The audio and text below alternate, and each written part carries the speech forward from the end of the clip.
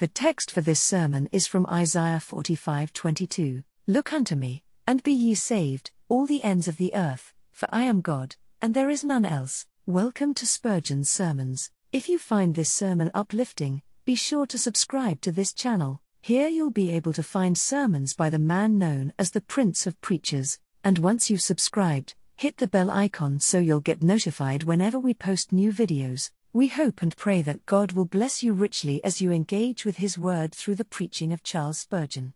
6 years ago, today, as near as possible at this very hour of the day, I was in the gall of bitterness and in the bonds of iniquity, but had yet, by divine grace, been led to feel the bitterness of that bondage, and to cry out by reason of the soreness of its slavery. Seeking rest, and finding none, I stepped within the house of God, and sat there, afraid to look upward, lest I should be utterly cut off, and lest His fierce wrath should consume me. The minister rose in his pulpit, and, as I have done this morning, read this text, Look unto me, and be ye saved, all the ends of the earth, for I am God, and there is none else.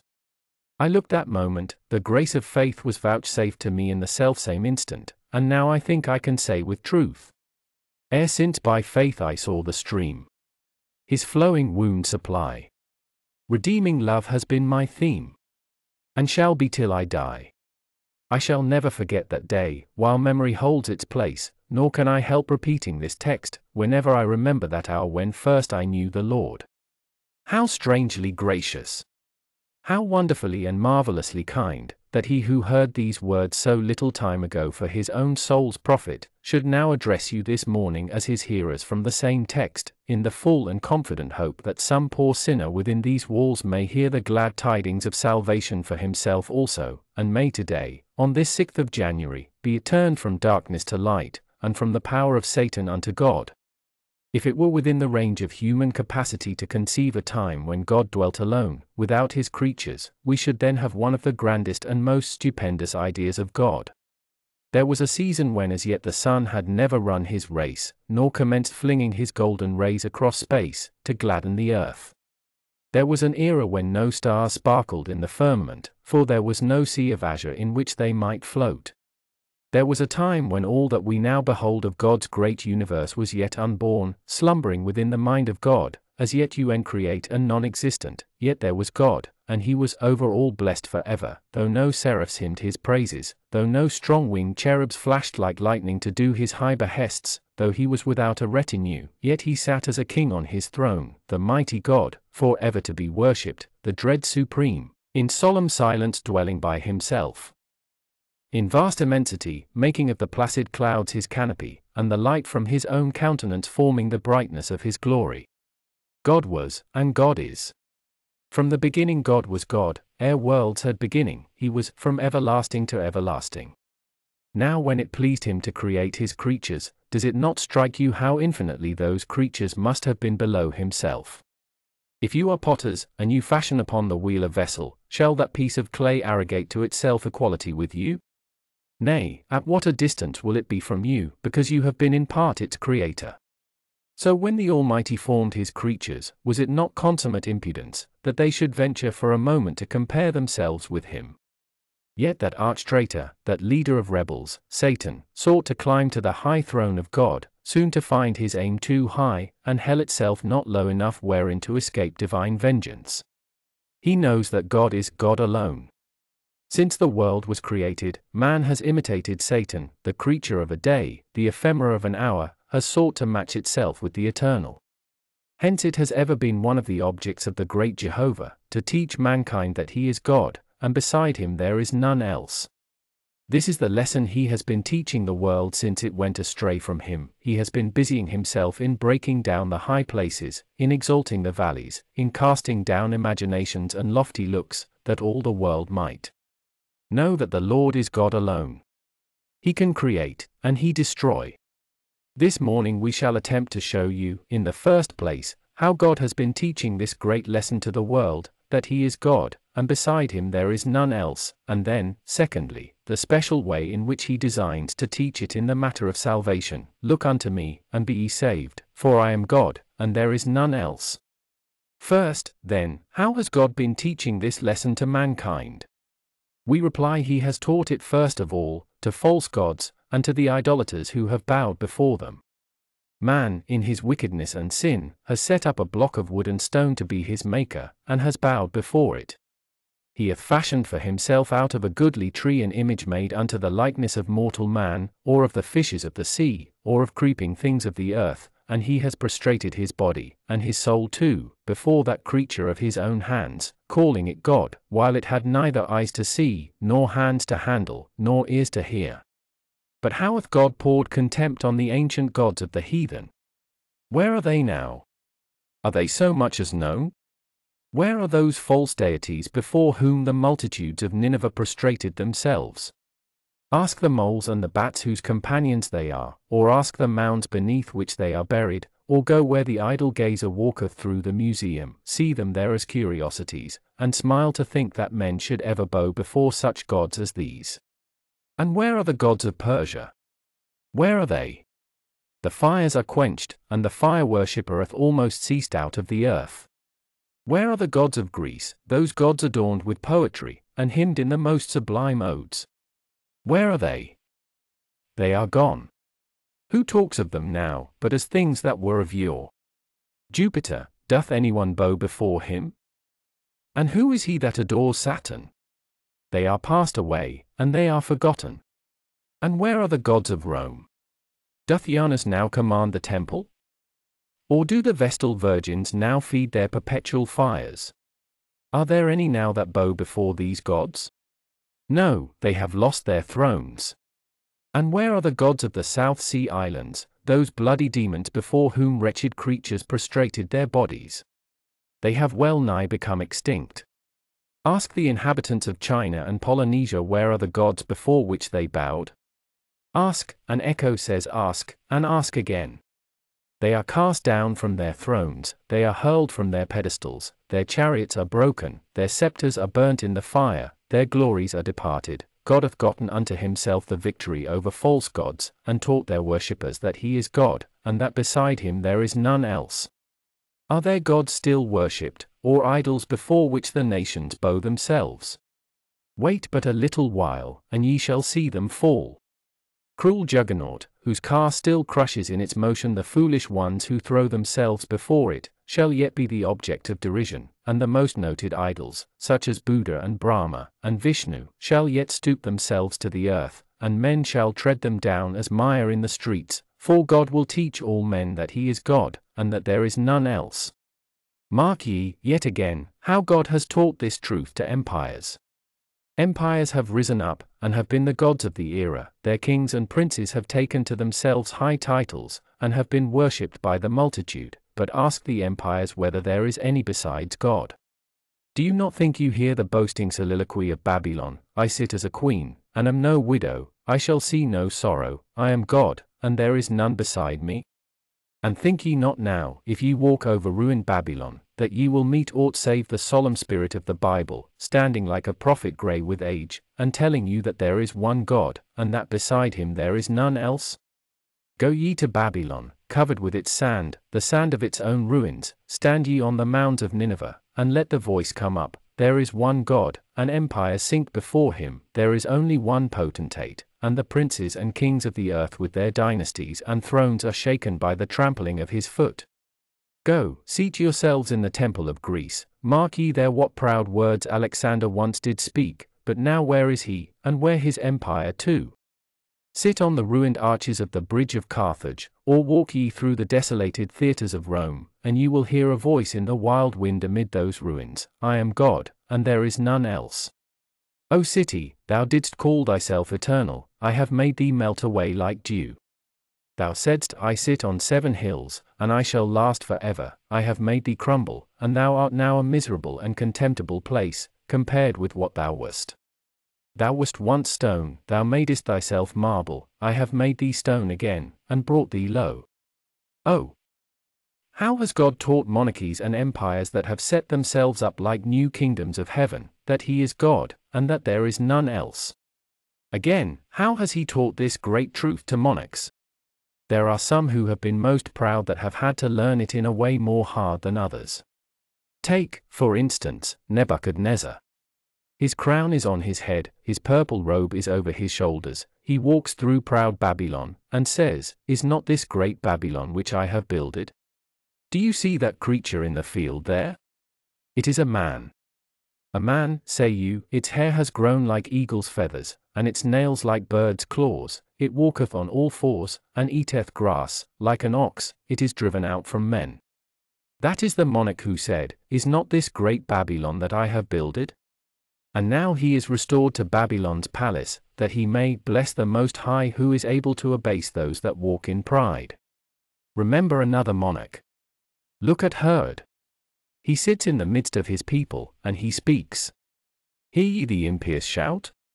It is the voice of God, they cry, and not the voice of man.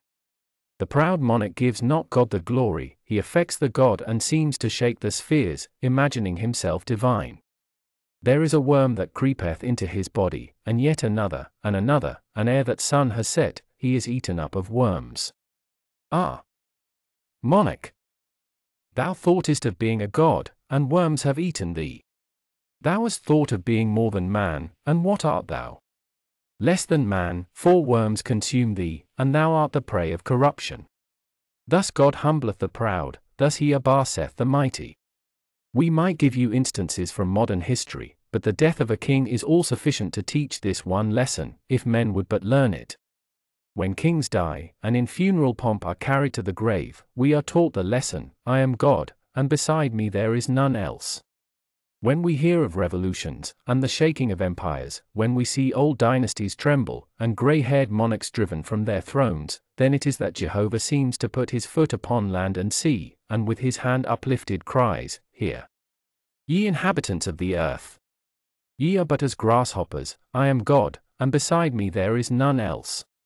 Again, our God has had much to do to teach this lesson to the wise men of this world, for as rank, pomp, and power have set themselves up in the place of God, so has wisdom, and one of the greatest enemies of deity has always been the wisdom of man.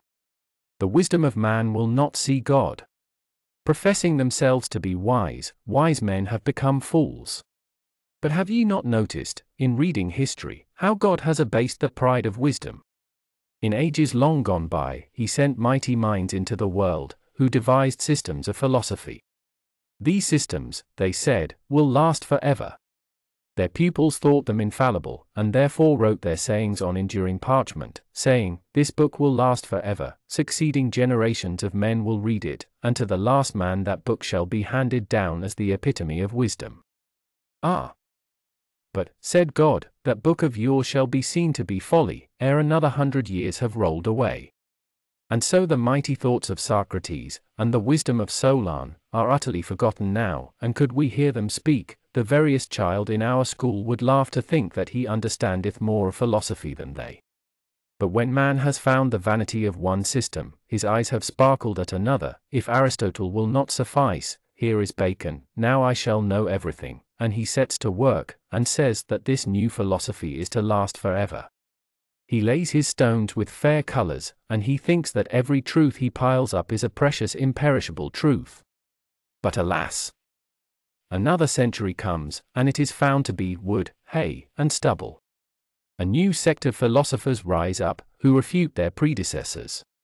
So too we have wise men in this day, wise secularists, and so on, who fancy they have obtained the truth, but within another 50 years, and mark that word, this hair shall not be silvered over with grey, until the last of that race shall have perished, and that man shall be thought a fool that was ever connected with such a race.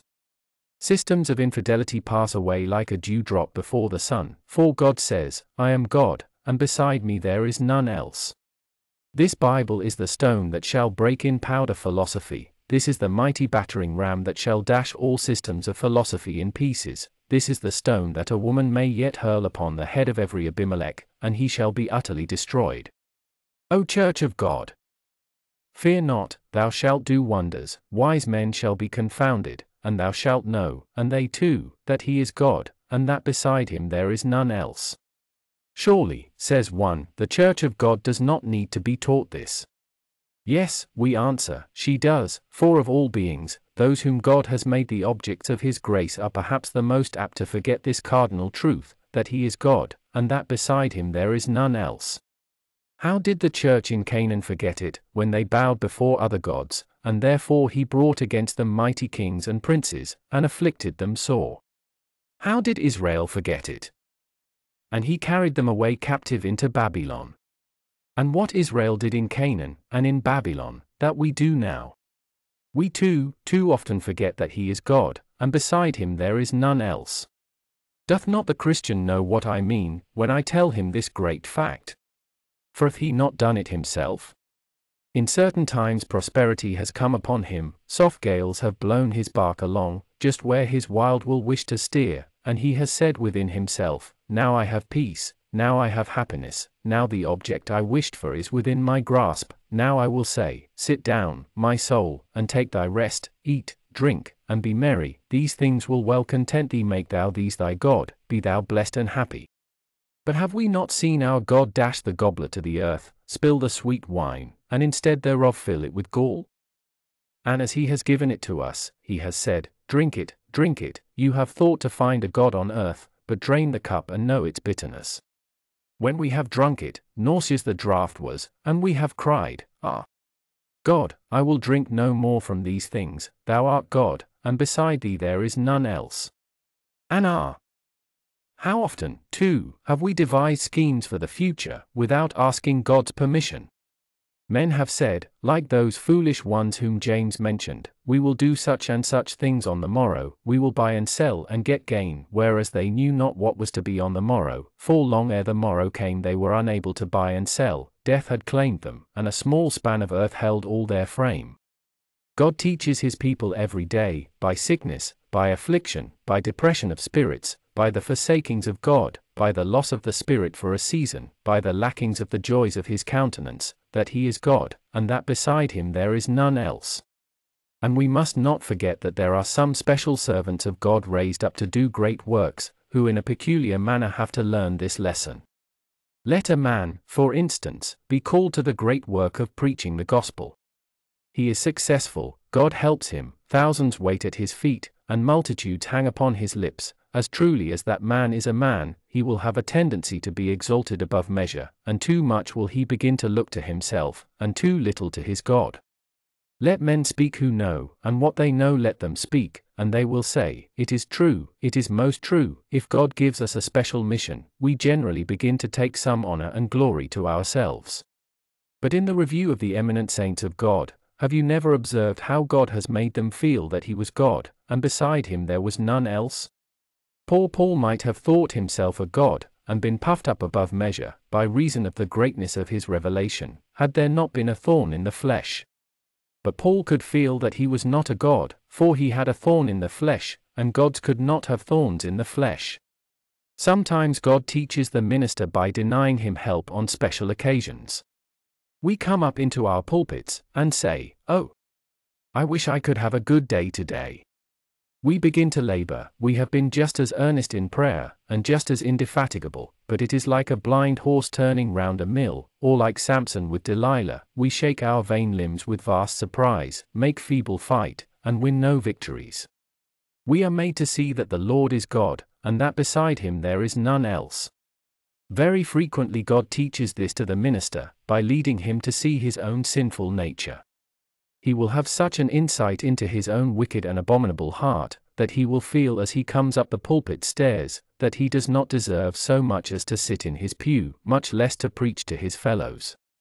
Although we feel always joy in the declaration of God's word, yet we have known what it is to totter on the pulpit steps, under a sense that the chief of sinners should scarcely be allowed to preach to others. Beloved, I do not think he will be very successful as a minister, who is not taken into the depths and blackness of his own soul, and made to exclaim, unto me, who am less than the least of all saints, is this grace given, that I should preach among the Gentiles the unsearchable riches of Christ. There is another antidote which God applies in the case of ministers. If he does not deal with them personally, he raises up a host of enemies that it may be seen that he is God, and God alone. An esteemed friend sent me, yesterday, a valuable old MS. of one of George Whitfield's hymns which was sung on Kennington Common. It was a splendid hymn, thoroughly Whitfieldian all through. It showed that his reliance was wholly on the Lord, and that God was within him. What? Will a man subject himself to the calumnies of the multitude? Will he toil and work day after day unnecessarily? Will he stand up Sabbath after Sabbath, and preach the gospel, and have his name maligned and slandered, if he has not the grace of God in him? For myself, I can say, that were it not that the love of Christ constrained me, this hour might be the last that I should preach, so far as the ease of the thing is concerned. Necessity is laid upon us, yea, woe is unto us if we preach not the gospel. But that opposition through which God carries his servants, leads them to see at once that he is God, and that there is none else. If every one applauded, if all were gratified, we should think ourselves God, but, when they hiss and hoot, we turn to our God, and cry, "If on my face, for thy dear name." Shame and reproach should be. I'll hail reproach and welcome shame. If thou lt remember me. This brings us to the second portion of our discourse. Salvation is God's greatest work, and therefore, in his greatest work, he specially teaches us this lesson, that he is God, and that beside him there is none else. Our text tells us how he teaches it. He says, "Look unto me, and be ye saved, all the ends of the earth." He shows us that he is God, and that beside him there is none else, in three ways. First, by the person to whom he directs us, "Look unto me, and be ye saved." Secondly, by the means he tells us to use to obtain mercy, "Look, simply look." And thirdly, by the persons whom he calls to look unto me, and be ye saved, all the ends of the earth. First, to whom does God tell us to look for salvation? Oh! Does it not lower the pride of man, when we hear the Lord say, "Look unto me, and be ye saved, all the ends of the earth"? It is not, "Look to your priest, and be ye saved." If you did, there would be another God, and beside him there would be someone else. It is not, "Look to yourself." If so, then there would be a being who might arrogate some of the praise of salvation. But it is, "Look unto me." How frequently you who are coming to Christ look to yourselves. Oh, you say, "I do not repent enough." That is looking to yourself. "I do not believe enough." That is looking to yourself. "I am too unworthy." That is looking to yourself. "I cannot discover," says another, "that I have any righteousness." It is quite right to say that you have not any righteousness, but it is quite wrong to look for any. It is, "Look unto me." God will have you turn your eye off yourself and look unto him. The hardest thing in the world is to turn a man's eye off himself. As long as he lives, he always has a predilection to turn his eyes inside and look at himself, whereas, God says, "Look unto me." From the cross of Calvary, where the bleeding hands of Jesus drop mercy, from the Garden of Gethsemane, where the bleeding paws of the Savior sweat pardons, the cry comes, "Look unto me, and be ye saved, all the ends of the earth." From Calvary's summit, where Jesus cries, "It is finished," I hear a shout, "Look, and be saved." But there comes a vile cry from our soul, "Nay, look to yourself. Look to yourself. Ah, my hearer, look to yourself, and you will be damned." That certainly will come of it. As long as you look to yourself, there is no hope for you. It is not a consideration of what you are, but a consideration of what God is, and what Christ is, that can save you. It is looking from yourself to Jesus. Oh! There be men that quite misunderstand the gospel. They think that righteousness qualifies them to come to Christ, whereas sin is the only qualification for a man to come to Jesus. Good old Crisp says, "Righteousness keeps me from Christ. The whole have no need of a physician, but they that are sick. Sin makes me come to Jesus when sin is felt, and in coming to Christ, the more sin I have, the more cause I have to hope for mercy." David said, "And it was a strange thing too, have mercy upon me, for mine iniquity is great." But, David, why did you not say that it was little? Because David knew that the bigger his sins were, the better reason for asking mercy. The more vile a man is, the more eagerly I invite him to believe in Jesus.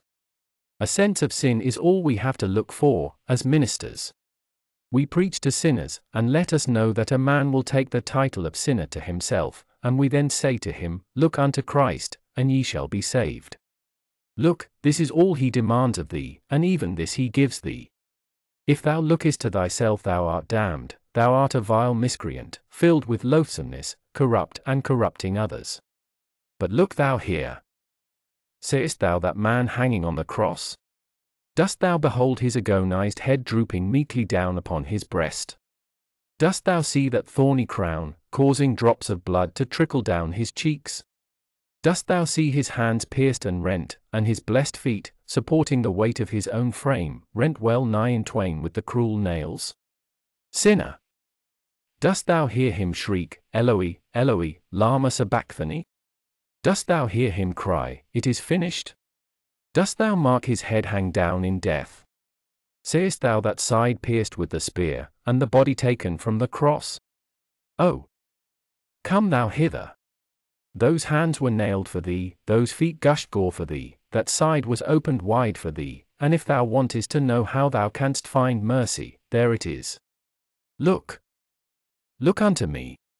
Look no longer to Moses. Look no longer to Sinai. Come thou here and look to Calvary's victim, and to Joseph's grave. And look thou yonder, to the man who near the throne sits with his Father, crowned with light and immortality. Look! Sinner, he says, this morning, to you, look unto me, and be ye saved. It is in this way God teaches that there is none beside him, because he makes us look entirely to him, and utterly away from ourselves.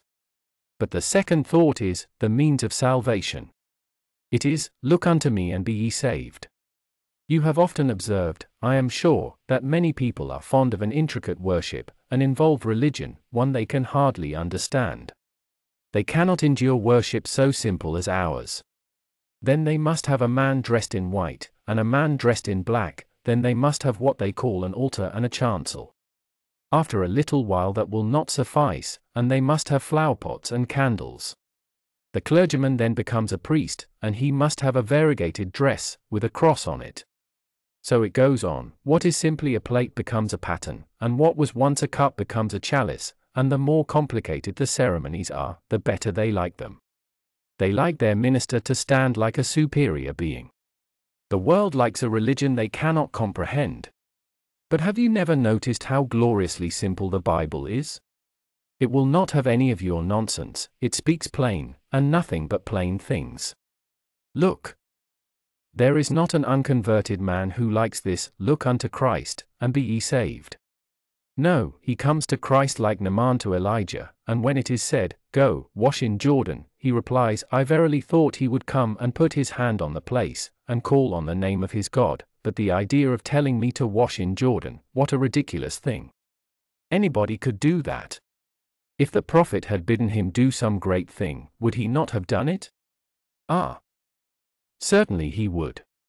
And if, this morning, I could preach that anyone who walked from here to Bath without his shoes and stockings, or did some impossible thing, should be saved, you would start off tomorrow morning, before breakfast. If it would take me 7 years to describe the way of salvation, I am sure you would all long to hear it.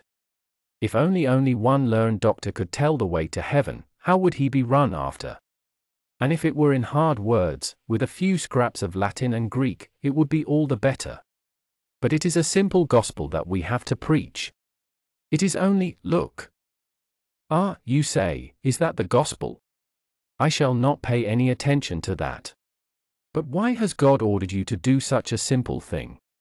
Just to take down your pride, and to show you that He is God, and that beside Him there is none else. Oh! Mark how simple the way of salvation is. It is, look, look, look. 4 letters, and 2 of them alike. Look unto me, and be ye saved, all the ends of the earth. Some divines want a week to tell you what you are to do to be saved, but God the Holy Ghost only wants 4 letters to do it. Look unto me, and be ye saved, all the ends of the earth. How simple is that way of salvation! And, oh! How instantaneous! It takes us some time to move our hand, but a look does not require a moment. So a sinner believes in a moment, and the moment that sinner believes and trusts in his crucified God for pardon, at once he receives salvation in full through his blood. There may be one that came in here this morning and justified in his conscience, that will go out justified rather than others. There may be some here, filthy sinners one moment, pardoned the next. It is done in an instant. Look. Look. Look. And how universal is it? Because wherever I am, however far off, it just says, look. It does not say I am to see, it only says, look. If we look on a thing in the dark, we cannot see it, but we have done what we were told. So if a sinner only looks to Jesus, he will save him, for Jesus in the dark is as good as Jesus in the light, and Jesus when you cannot see him is as good as Jesus when you can. It is only, look. Ah, says one, I have been trying to see Jesus this year, but I have not seen him. It does not say see him, but look unto him. And it says that they who looked were lightened. If there is an obstacle before you, and you only look in the right direction, it is sufficient. Look unto me. It is not seeing Christ so much as looking after him. The will after Christ, the wish after Christ, the desire after Christ, the trusting in Christ, the hanging on Christ, that is what is wanted. Look. Look. Look. Ah.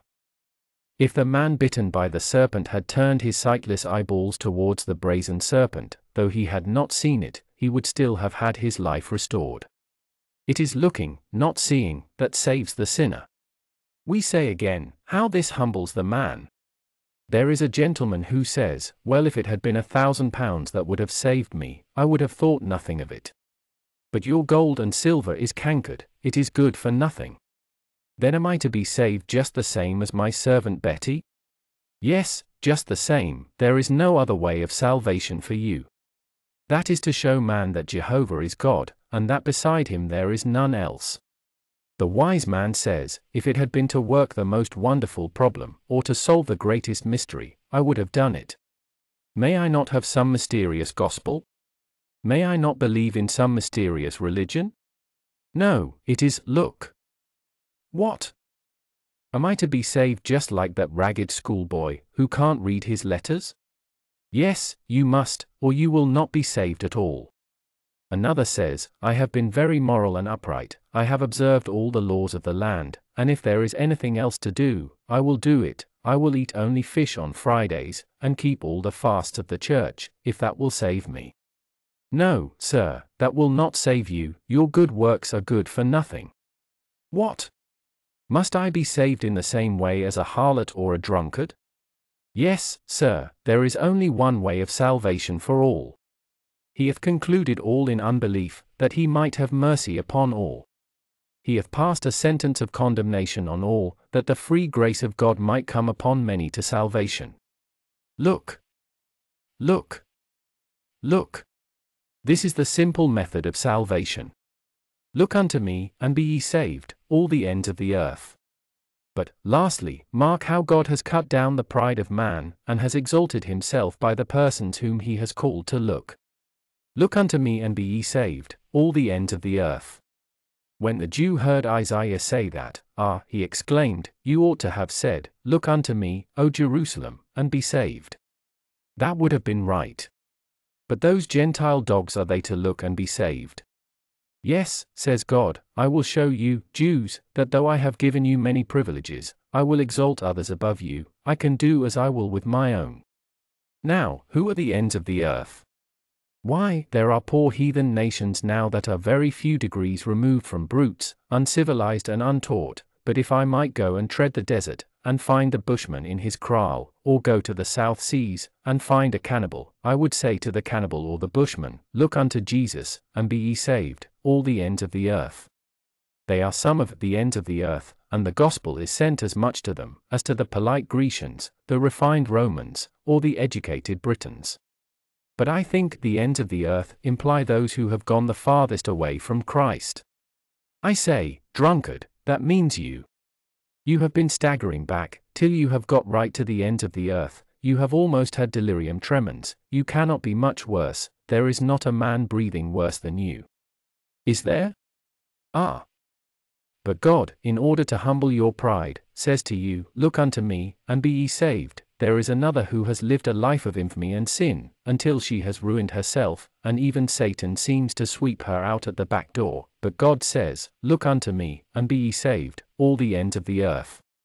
Methinks I see one trembling here, and saying, I have not been one of these, sir, but I have been something worse, for I have attended the house of God, and I have stifled convictions, and put off all thoughts of Jesus, and now I think he will never have mercy on me. You are one of them. Ends of the earth.